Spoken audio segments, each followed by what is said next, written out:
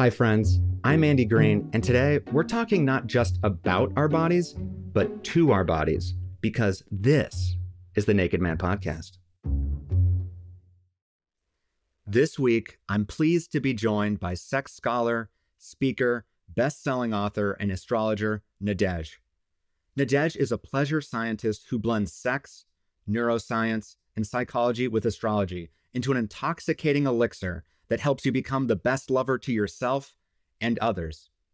Sounds yummy to me. Nadège first came onto my radar from my partner Lily, who attended an event hosted by Nadège and previous Naked Man guest and pal, Denny Santos. I've wanted to talk with Nadège ever since, especially after I was fortunate enough to go to multiple virtual events hosted by Nadège that have already proved helpful, and we're gonna get into those.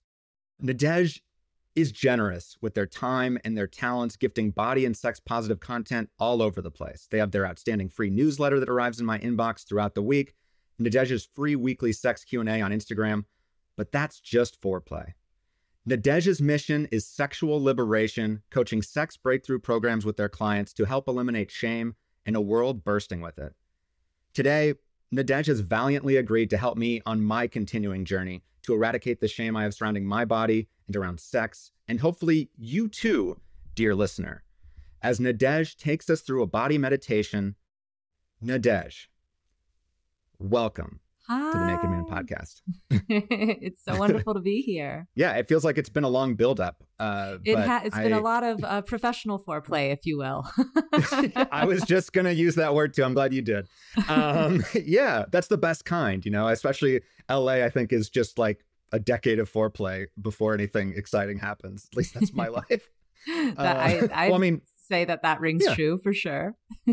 Although I already regret saying that because foreplay is exciting. Foreplay can be good. Foreplay is all about the build up. So finding fun in the foreplay is, I think I have. I feel like it's, in our case, I've gotten to know you better and your work and been a part of some of your classes. So I'm already I'm just a fan, a quasi client. So yeah, thanks again for doing this with me. Yeah, absolutely. I'm super excited to be here, and I love what you're doing with this podcast, and it's always fun to talk about this topic too. I can never talk about sex enough, so I guess I created the right business for myself. You stumbled upon the right thing, and we're going to get to how the stumbling happened. But before that, Nadège, you did this meditation form for a group of us previously, and it was so meaningful to me that I wanted to do it. And I also have multiple body parts that provide shame for me, so I knew I could do it again. But you have a body meditation that you were going to lead me and any listeners out there, if as long as you're not driving or whatever it is, basically here, take the show. It's yours now, and I am ready to go on this journey with you. Absolutely. So one of the biggest things that I see from people is people being insecure about their genitals. They don't feel like their penis is big enough, or some folks feel like their penis is too big. Other people feel like their vulva is just ugly, which is something that we're actually taught to hate the vulva very rigorously in our culture. And then there's a lot of people who are intersex and who have a lot of genital shame as well, because, their bodies are they're told their bodies are not the norm when no body is the norm. And all bodies are unique and beautiful. So I wanted to set the intention with this body meditation to really focus on loving your genitals today. That's where we're going to focus on. And so before even diving in, I'm going to be using words like genital and pelvis, because this is a meditation open for anybody and however you identify, whether you have a penis, a vulva, or you're intersex. And we should all be loving our genitals because our genitals love us. So wherever you are, if you are driving, please pull over if you can. And I welcome you to start taking some deep inhales and exhales at your own pace. If you want to close your eyes, you can do that as well. If you want your eyes to remain open, I invite you to have a soft focus on whatever is in front of you. And continue taking a deep inhale at your pace, a deep exhale at your pace. Another nice inhale. And a louder exhale. Again, inhale. And exhale. And once more at your pace, take a nice inhale. And as you exhale, I want you to imagine that you are having a conversation with your genitals. Imagine your genitals are a person, a friend, someone who you're building trust with, but communication has been difficult, not because of you and not because of your genitals, but because of all the noise outside of your body that you don't have control over. As we sit with our genitals as our friend, I want you to imagine all the voices and messages that are not from your body are slowly winding down. They're becoming quieter. They're becoming softer. They aren't yours, and so they aren't relevant here. And take another big inhale at your pace. Another exhale at your pace. You and your genitals are friends. Take a moment to feel what friendship feels like. Friendship is appreciation, trust, love, connection. Take a moment to feel appreciation for you and your genitals. Appreciate the way your body looks naked. Appreciate the fact that you have genitals, that they can bring you pleasure. You can touch them. You can be with them. As you sit with your friend, your penis, your vulva, your groin, let your genitals know that you're sorry for the times you didn't trust them. You're sorry for the times the outside noise made you think you weren't supposed to trust them, or that you were already broken before you even knew what it meant to be whole.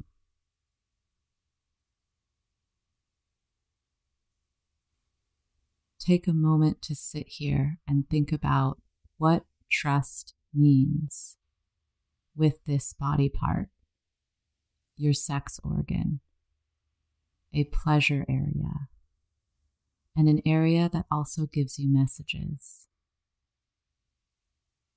Take a moment to forgive yourself for the times you misunderstood the messages from your groin. Maybe you had a rash. Maybe your penis wasn't working. Take a moment to realize that your genitals work exactly the way they're supposed to. And when your body is doing something that you don't understand, it's simply communicating with you. This is how we build trust with our friend that is our genitals. Think of the ways your genitals communicate with you. Are they telling you to slow down? Are they telling you that they need a break? Are they telling you that they need more appreciation?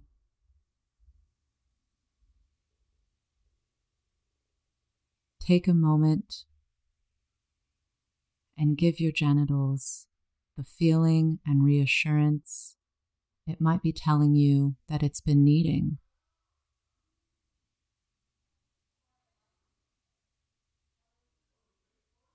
Remember that you love your genitals and your genitals love you. You are connected. You were given this body, and it is the only body you have. Why not love it? Take a big inhale and exhale at your pace. What would you like to tell your genitals that you have not told them yet? Would you like to say, I'm sorry? Would you like to say, I appreciate you? Would you like to say, I love you? As you think of the message you would like to share, take a big inhale, and on the exhale, imagine that feeling, trust, appreciation, love, floating down through your body, into your groin, into this pleasure center. You can reconnect to your groin at any time. You can share love and establish trust with your groin at any time. Because no matter what's happening outside of your body, your groin loves you too. Take another big inhale and exhale at your pace. The dial that we turned down to mute of all the voices and all the messages outside of your body, you can imagine it returning, coming back up, and realizing those messages don't matter. They can be loud or soft. They can exist or not. But your conversation with your groin will always be sacred, and it is yours, and it is the only truth. Take a big inhale. Pay attention to the noises around you, the feeling of your body, and at your pace, open your eyes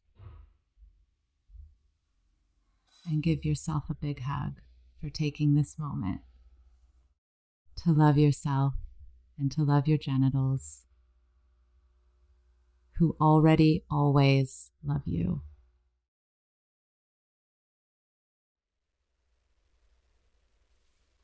Aw. Whew. How did that feel, Andy? That was, it felt like living a picture book in a really wonderful way of just returning to, returning to the body and sort of, I think, especially with the groin area. Yeah. I mean, I think just body in general, we always get stuck on what's not working, or what's bothering us, or what's noticeable is never the things that are, maybe good or we appreciate. And it was just really nice to be appreciative of a place in my body that, probably more than any, I have had consternation and worries and angst and shame about, but also the best times of my life with too. Yeah. Right. So it's a complicated relationship. And I think thinking of it as a friend is I was sort of thinking of my penis as a plush toy that I was just sort of like it was like the eraser head baby. It was, your voice is very calming. Great. Oh, great I've voice. Heard that before. Back in the day when I was in university, I worked at a call center and I had several people ask me out on dates. And I was like, well, one, I'm working. And two, no, you don't know me. You don't even know what I look like. But that was when I discovered that I do have a good voice. So if I ever need to quit and become a phone sex operator or something, or I'm ASMR, not above it. Yeah. ASMR. Yeah. No, totally. That seems like in your erogenous zone. Yeah. Work wise. But that doesn't surprise me, especially, I don't know. I think I think it's probably common throughout all genders or orientations, but like that emotional connection with someone who's helping you and also talking about intimate things. Like I've Yeah. had a crush on every therapist I've ever had, you know? Oh, I've had like So I want to please you mommy type of thing with all my therapists. Like give okay. me gold stars, but I feel you. There's always some sort of connection that happens, you know? Yeah, no. Well, and it's just, I mean, I think it's just vulnerability, and Yeah. vulnerability uh is, I mean, it's connection, and that's intoxicating, and it also can be Mm. confusing. And I know that's that, you know, when you were talking about the messages from, you know, sometimes maybe got missed messages or confused. And I Yeah. think I was sort of, I was like, yeah, I think a lot of times that vulnerability, it does sort of just funnel into the groin Yeah. like that, like, Nadège is being so nice to me right now. I love her. You know, Yeah, it's like, totally. it's like, wait, chill out. But like, and that can be true, but it doesn't necessarily need to be the groin being the sort of vessel. But I think that's also kind of partly the outside noise of what, um, how we've been in some way taught to love Yeah. or show our affection, and it's a very limited one, you know, and potentially, you know, it's dangerous, you know, Yeah. um, but yeah, no, it was just, I don't know. I think especially even thinking about just sitting with the genitals and it not being about, I mean, yes, I was thinking about different sort of sexual things in those moments, like, but also it was more just like thinking it didn't feel sexual. And I think aside from like peeing, you Mm. know, like going to the bathroom and sex, like I don't think I'm just sitting there with my genitals. And I think that's, unless I'm just sitting there and like sort of like, you know, Yeah. or like, oh, okay, I have to trim or shave or whatever it is. Um, so I think it's Absolutely. You just know, we nice to, only yeah, think about this area when we're doing maintenance, you know, like grooming, like you said, or health, going to the urologist, gynecologist, or just your doctor, or when something isn't working, or when we're, you know, it's either lack, maintenance, or self-conscious. And that's when we think of our genitals. And in reality, you know, we can really think of them at other times and be intentional about it. I highly recommend people take a small mirror and look at what's between their legs and have that be somewhat of a regular practice to normalize what your body looks like. And also to go online and look up, not like, because it can be, you can easily access some porn that might reestablish the same limiting beliefs that we're trying to avoid. But there's a lot of artists who will do drawings of like all different vulva types or penises and things like that. And looking at those too to see how diverse bodies look. And also if someone isn't really that educated about intersex too, you know, people who are intersex have a very large variety of how their body looks or what that even means, you know? And so wherever you fall on your gender identity or your body, you know, type, looking up these different ways people can all look can also be a really nice way to heal this, you know, disconnection that we're taught to have and self-hatred that we're taught to have. And yeah, it's a really fascinating thing because that's one of the things that I see all the time with with working with sex and doing sex coaching and all of this kind of stuff. it always comes back to the genitals, It does, or yeah. it all starts there too. And I Yeah. mean, but that's even, well, it's also even just the creation of life is, that's where it, you know, so Yeah. it makes sense. It's all there. Yeah. And I want you brought up like sort of standing in the mirror or looking in the mirror and looking at your genitals. And one of the things that was probably the most profound and also like scary things that you suggested at one of the sessions Mm. once was to perform solo sex in front of a mirror as a way Yeah. to practice self-love and to learn to love yourself more and appreciate your body. And Yep. like that immediately was like, oh, I don't want to do that. So I immediately was like, but no, I have to try that. Yeah. And I have, and I think it did help. I think I have a little bit of, well, shame. I mean, there is a little bit of shame of like, I think I had to turn on porn just as like it's like Pavlov's porn, Mm. just to sort of like ignite like, oh, I'm aroused now, but then it doesn't Yep. really, I'm not paying attention to it anymore. But Totally. like, so I had to kind of, I guess that's like training wheels or something. No, but that's But a really smart thing that you did, because we all have our subconscious arousal process. And so even with masturbation, there's going to be a formula, for lack of a better word, that you're using. And that especially once we enter adulthood, where it's like, if you lay down in your bed at 3 p.m, like maybe that's usually the time or something when you masturbate. Like there are these habits, exactly like Pavlov's law that you were talking about, that will make your body realize what we're trying to do. And then a pattern will take over. And we do have patterns of arousal.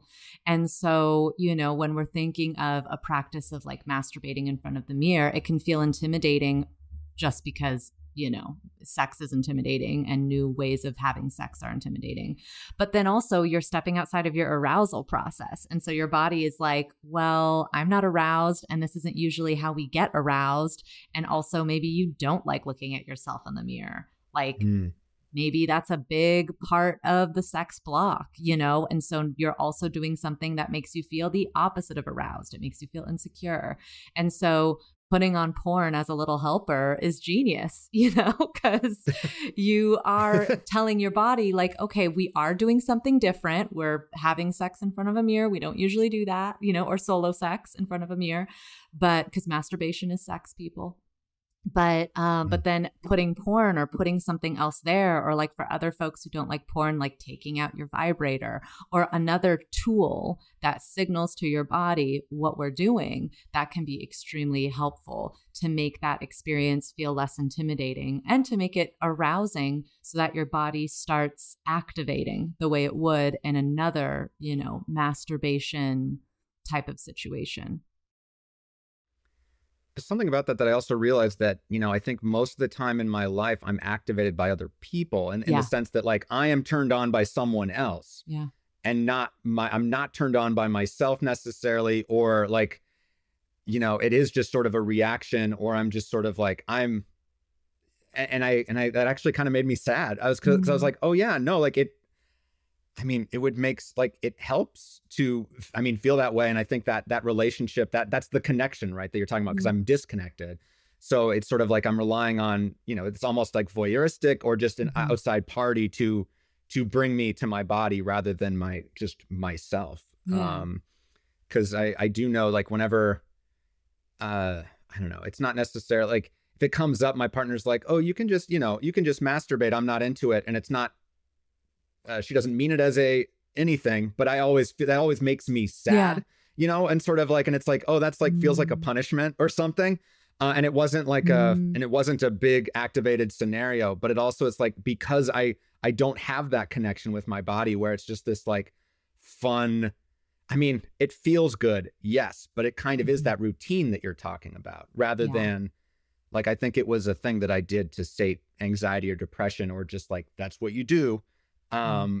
So I have that association. So it's kind of, it does break you out of that association, at least for me, of what masturbation solo sex is. So it's just, thank you for suggesting that. It like felt revolutionary. Good. It is, it can be. And I also just want to say too, because I have some clients who, there are some people who don't like masturbation, never have. And so if you're someone listening and you're like, well, but I don't really like masturbation. I have great sex in my relationship or great sex with lovers, but I've never been a masturbator. Just know that that's normal and that you're not alone in that. I have had several clients who are in very happy long-term marriages and have never been masturbators. They don't really like to have solo sex and aren't inspired by it, and it doesn't, it's not a thing. That's normal. And also there are ways to use these, self-touch and self-sensual and self-seduction practices without having masturbation. So if you're someone who isn't a big masturbator, focus on a full body massage, get yourself some massage oil, find other ways to treat yourself and to romanticize and romance yourself, because this art of solo sex and self-seduction, a big part of it is giving yourself, erotic nourishment, but erotic nourishment doesn't have to be masturbation if that's not something if that's not you, you know what I mean? Like, that's all okay. I, I think it's an amazing point. And it's also just sort of the idea that, I think, well, I don't know if it's necessarily, I don't want to make a gender assumption, but I just know that my partner is so much better at self-soothing than me. Because like I am, it's again, other people or just like media or whatever it is. And yeah, so like, that's what you're sort of saying. It's not just it's not just sex or pleasure, it's self-soothing. And to get into, and that, I think there was a lot of either shame or just like, that's not a man thing growing up to like, take a bath. Totally. Or, and it's not, massage yourself. No, it's certainly not. So it's like, okay, yeah, I want to, taking care of myself is the, who knew taking care of yourself feels good? What? That sentence is insane. But like people, it's like, it's true. I think we're only now getting there, hopefully. You were talking about the things that kind of come up a lot with your clients. And I wanted to sort of now segue into, some of the work that you're doing and also how you got into that work. And I was wondering, like, are there any themes or, you already mentioned a couple of themes that you have with your clients, but are there any other themes that might surprise people or might feel sort of, make people feel less alone or less, because I think a lot of it is we all think we're the only ones, and that's not true. Totally. I think one thing I see come up is with sexual fantasy. There are people who, when we hear the term sexual fantasy, people think of, an elaborate, imaginative sexual ability. And some people, when their sexual fantasy is literally just like imagining an erect penis, and that turns them on, but it's not some elaborate situation. It's not some role play. It's not, it's not a big visualization. And so I think that's another thing that I see often with people who, because in coaching, we go over like, well, what is your arousal process? Because we don't ever stop to think about these things. We don't stop to define them. And then I'll hear people say, oh, well, I don't have one, or I don't sexually fantasize. And I'll be like, okay, well, tell me what you do think about then when you either have thoughts during sex or you masturbate or whatever. And there'll be a lot of people who are like, well, I just imagine like body parts or, penetration or specific sexual acts, but there's not a lot of other thought behind it. And they'll think that that's not sexual fantasy, just seeing an image. And I'm like, well, that is, whatever it is that you're thinking of and that turns you on, like that's your sexual fantasy. There is no right or wrong way to do that. So that's another really fascinating thing that I see come up a lot in this work. But I would say one of the biggest things is that everybody is unique and everyone has a taboo. So whatever you think your taboo is, you're not alone. And it also is healthy and cathartic to give your brain the space to fantasize about whatever your taboos are. So I welcome people to do that as well. It's a really healthy thing to do, and it can help you release a lot of tension. But that's certainly something that I see. And I'd also say when it comes to sexual fantasies, also recognizing or just things that turn us on that might not be like maybe you're watching a show and there's, a really problematic relationship, but it turns you on, I'm thinking right now of this really great sci-fi show called, Foundation on Apple TV Plus. And there's this emperor who's a clone, and he's cloned himself. And so he will forever be the emperor. And the way that he does this is he has and she's like this mommy / confidant / like she's so many things, but this robot who basically makes sure all the clones grow up and they maintain integrity as this emperor. And in season 2, things get a little bit sexy between the emperor and this robot woman. And I'm immediately like, oh my God, this is like a mommy dommy, like all of my training is spiking up. But I can imagine like someone at home maybe watching this and thinking like, that turns me on, but it's so problematic that like the mother figure would, be having sexual relations with someone. And whenever so when it comes to sexual fantasies or the things that turn you on, I'd say, one, there's no right or wrong way to have sexual fantasies. And two, we all have taboos. So if you step on something that turns you on and it's a little taboo, studies actually show that it's healthy and cathartic to give yourself the space to imagine that. And just go there in your own brain. You're not going to hurt anybody, and you aren't hurting anybody. And you should give yourself permission to just experience that and then release it and not make it mean something. Because I think that's one of the things with sex is like, you don't have to make everything mean something. You don't have to get to the root of, oh, I watched this TV show and now mommies turn me on and I'm a bad person. Which, by the way, mommies are hot, and we should normalize mommies being really hot and multifaceted people. But just sort of like giving yourself the space for grace and not having to define everything. There are certainly things that might be sexually holding someone back or obstacles, but you can also just have the space to be a person, Yeah. That's funny. That makes me think of just like high school Andy, and like had tiers of like people that I would allow myself to fantasize about. And like the people that like, I think the people that I was like in love with, I was like, oh, I can't masturbate about them because that's naughty or bad. Right. And like some bullshit like that. But what does that say about the other people? Like the judgment I was putting on, but also it was just like, so it was even just putting on like a value with it, or that it meant something, rather than it was just play and fantasy. And that in fact, it might be healthier and cathartic to let's just say you have a crush on your best friend's husband or something, because I see this happen a lot with some clients, especially single clients who will get anxiety about oh, I have a crush on like this unattainable person. And maybe it is like your friend's husband or something, or your friend's spouse. And like, it's okay to masturbate about that. And it can even like release things for yourself and get things, out. And if you repress that or try to shame yourself for that, that can be a lot worse and a lot harder to deal with. It's going to kind of compound the shame.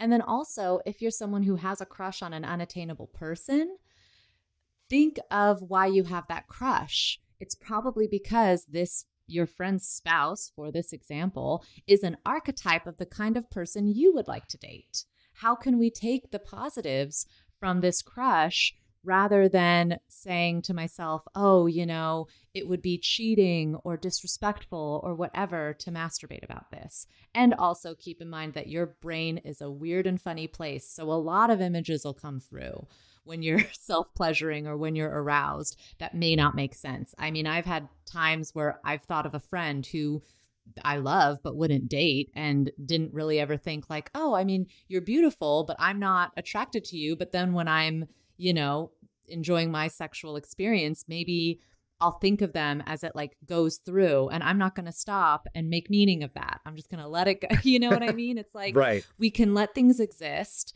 And then if there are sexual fantasies or things that are maybe bringing you down, or attractions that are bringing you down, like how can you look into what's happening and say, okay, well, what is this showing me about what maybe I want in the future that I don't have now? Because usually that's what that's saying. Jealousy is like that too, by the way. We're only jealous of things or people who have what we want.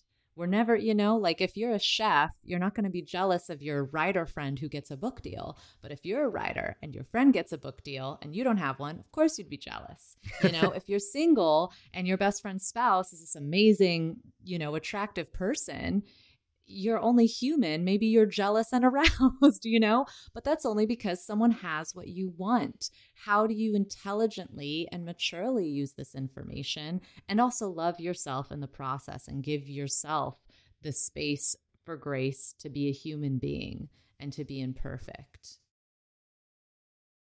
Nadège, you're awesome. Thanks.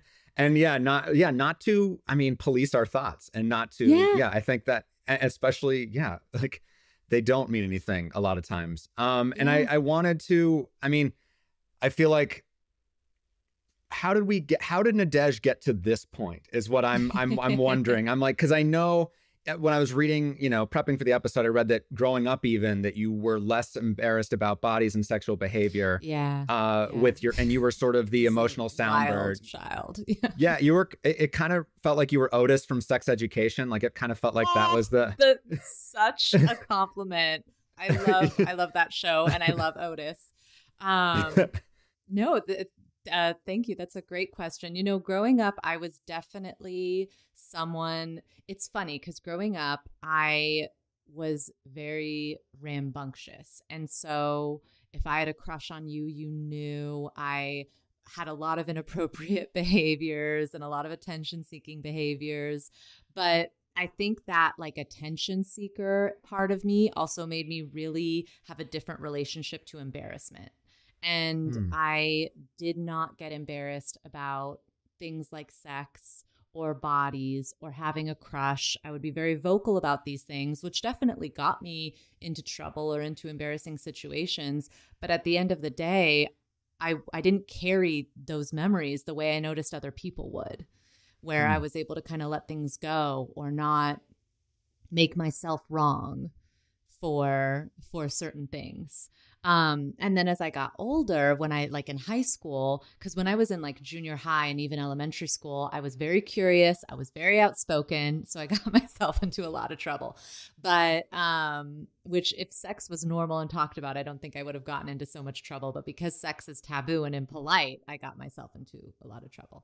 And then when I was in high school, I simmered down a little bit, but I also became sort of a soundboard for people. Like I had a lot of friends get herpes and I was the one that they would tell.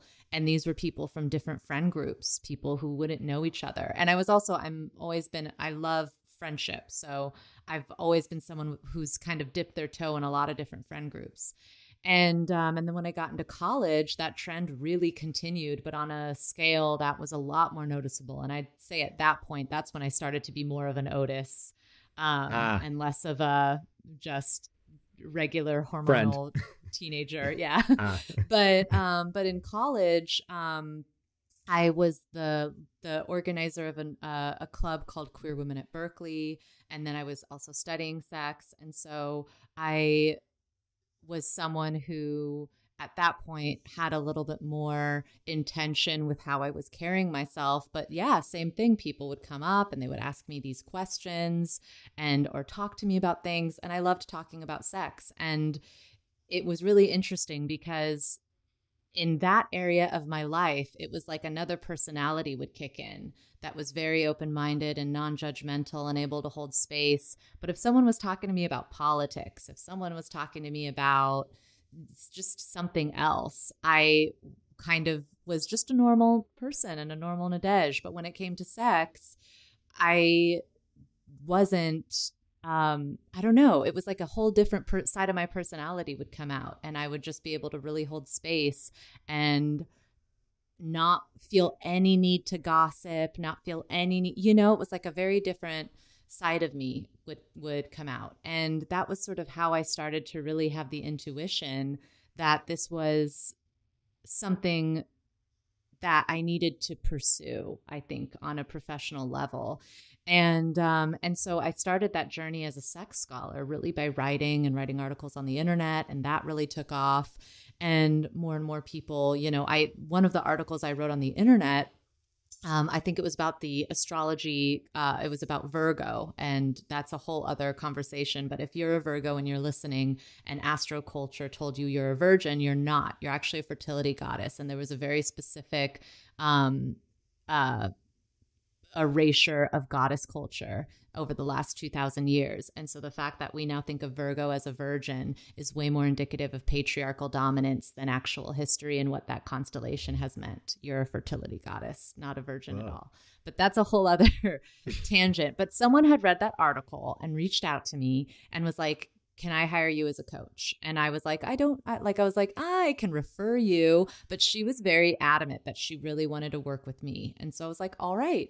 And so I created a little 30-day program and I started working with her and I loved it. And realized like, wow, I always really was gifted in this area. And so from there, that was how I started working with more people and shifting into doing events and working with community, because I realized, one, I had the bandwidth for it. I really loved it. And that it was just so fulfilling. And I could really understand people on a whole other level. And so, I've been in this field for over 10 years now. So I definitely myself went from someone who I did not like the way my vulva looked necessarily.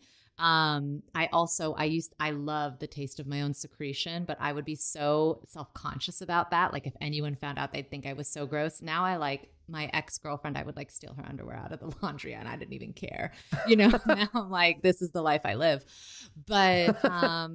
But it took, it takes time to get from wherever you are in your shame spiral to where you want to be, but it also is possible. And so it was a lot of like self-work and then also community work and being of service and just showing up and getting uncomfortable and getting over my own imposter syndrome and realizing like I can help people and I'm good at this and I want to do this and I keep getting opportunities. The universe keeps showing me to do this. And it's been a really beautiful experience. And I can't help but like wonder, like, what do you attribute that sort of openness? You say it's almost like a different side of you when you talk about sex, and now maybe it's more streamlined and that's you throughout all topics, but I was just wondering like how, were you just, I mean, it sounds like it's a natural gift or a natural thing, but have you gone back and like, traveled through time and been like, why was I more comfortable than other people? Or what could you attribute that to? Is it your French parents? Is it, who could knows? Have been. Yeah. My parents were French. They were artists as well. So I grew up in a very, like one of the first lessons I heard from my parents was you could be whatever religion you want.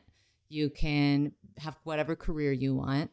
And you don't need to get perfect grades. That was one of the first. I remember my mom actually sitting me down when I was going to, I don't remember if it was entering high school or junior high, but sitting me down and literally saying, your dad and I made a commitment to ourselves that like, you should work hard and get good grades and like not fall behind, but you don't have to get straight A's to feel loved in this family.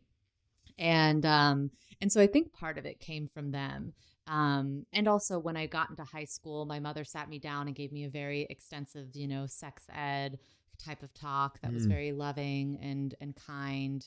And all I got from the conversation was, I think I should go on birth control because I want to be slutty. My mom was like, well, that messes with your hormones. So let's see, like, let's see if you have people who want to date you. And then we'll talk about that. But I also think part of it was my personality. You were able to say that sentence, like when you said like, oh, I want to be slutty, I want to be on birth control. Did you say that to your mom in that conversation? I said, I want to be on birth control because I want to be with a lot of guys. Okay, sorry. I was just like, I think that's just amazing and indicative of your relationship. Totally. No, I was really lucky with them. So I think that made a huge difference. And I also, when I look back on my journey, I feel like a lot of it was also very fated and very much like I'm meant to be doing what I'm doing because I was, my family, they grew up in other countries. And those countries are like, I mean, France is known to be pretty liberal and open, but they have their shame and they have their sex negativity too, and also the majority, all my family lives in France. And I'm so lucky that they're all wonderful, loving people. But I grew up in America where my only family was my mom, my dad, and my sister. And so I didn't have what other people have where, well, what is my aunt going to think? What's my grandma going to think? What is, I definitely think about that. And I love all of my extended family. But I was in a situation in America where I did not have to think that a community might reject me for being my rambunctious self and chasing after things. And so I think that certainly helped big time when thinking of the openness that I had with my own self. And then with other people and that other personality, it's so funny because I like there would be people who like I could literally have not liked a person, but then they would come to me with a sex problem, and all of a sudden it was like I saw them as something different.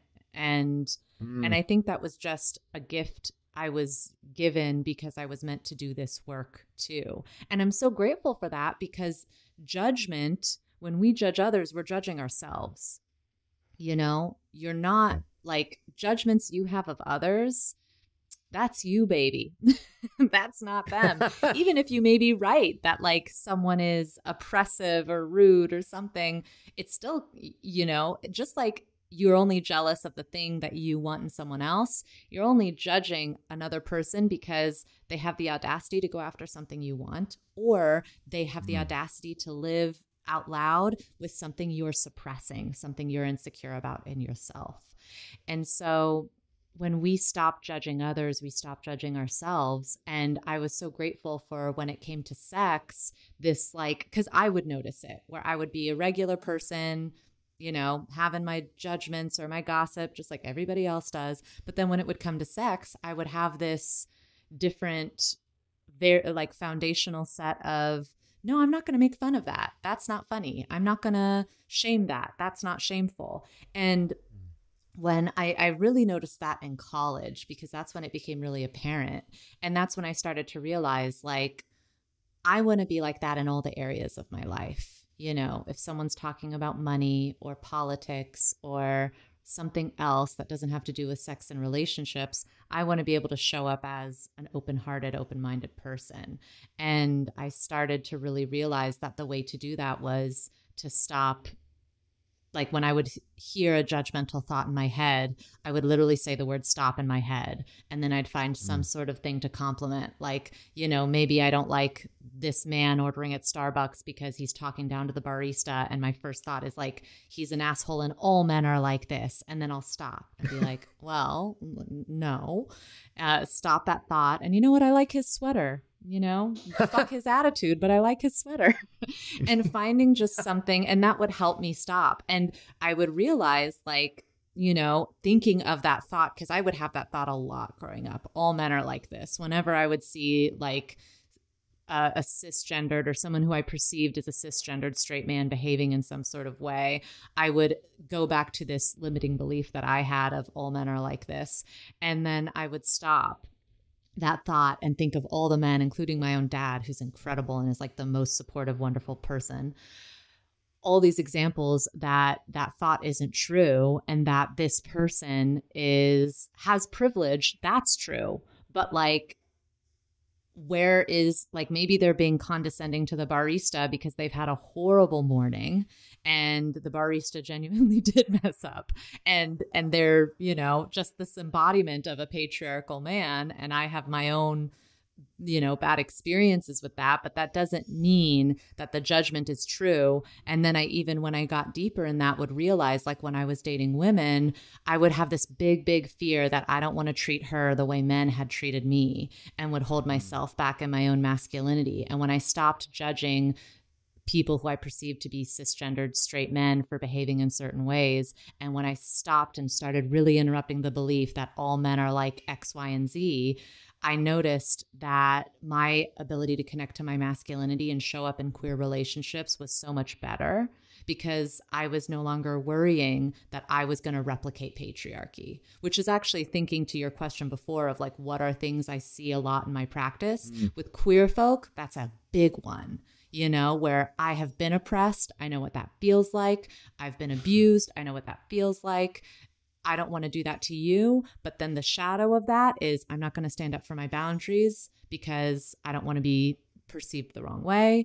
I'm not going to communicate well because I don't want to be misunderstood. And so this beautiful intention of I don't want to hurt you the way people have hurt me turns into I hurt me. And I hurt me and I hurt me, you know? That resonates a lot in terms of, yeah, I think I have that, you know, I put that on myself too. And then I think I, in some way, create it through lack of communication or just different things. Like, I'm just like, oh, wait, it's not that I'm becoming the person I don't want to be, but it's just like, I'm so worried. I'm like so worried or so in my head, but I'm also, either letting someone hurt me, or I'm certainly just hurting myself over and over again, because I'm stuck in that and giving that narrative power. I feel like there's so much to go on here, but I want to ask if there's actually anything in this realm that embarrasses you or remains hard to talk about. Like, what's your next mountain? I think professionally, the next mountain that I'm climbing is figuring out how to create a bigger impact and be of more service, and do that in a way that because right now I work one-to-one with people and I love that, but I want to serve more people and grow pleasure science, because we really need this work, and collaborate with other people in my field and really just grow the message. And so sometimes I wonder can I be as impactful, And so that's a professional mountain that I'm undoing, because one, we grow faster in groups. So when we talk about sex in groups, it is very powerful. And then a personal mountain in thinking of my own erotic wellness that I'm going through. Let me think about it for a second.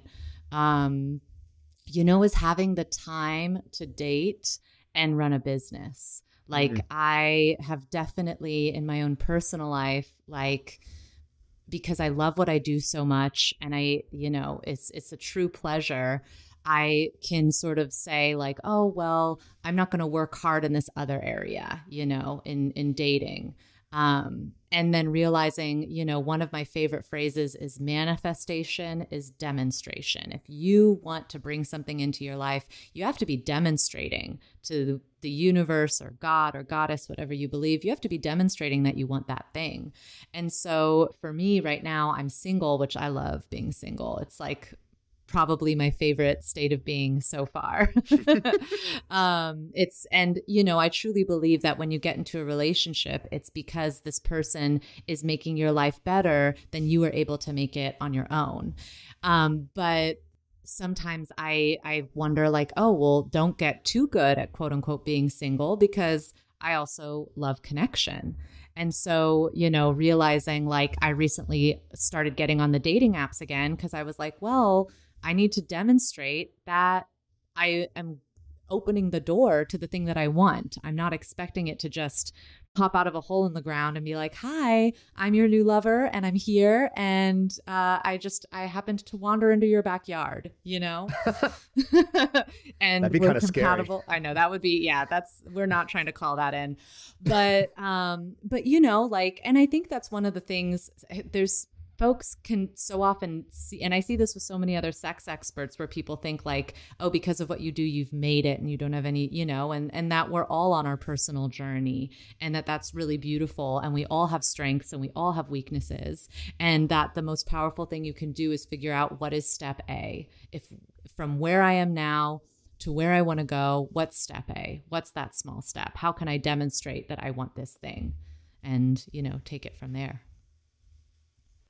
I love that. And Nadège, thank you for, I think this is my step A for into befriending my genitals, befriending this conversation, removing the teeth or the whatever, the stigma around it.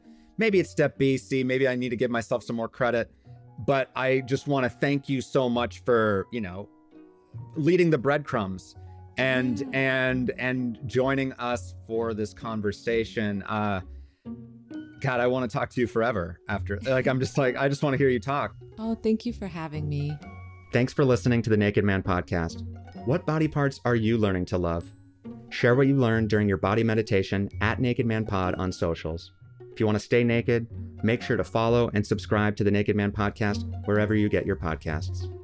Next time on the Naked Man podcast, I sit down to get naked as a nude model for a life drawing class at Pasadena Life Drawing. Be careful what you name your podcasts. In the meantime, as my dad always says, be sweet.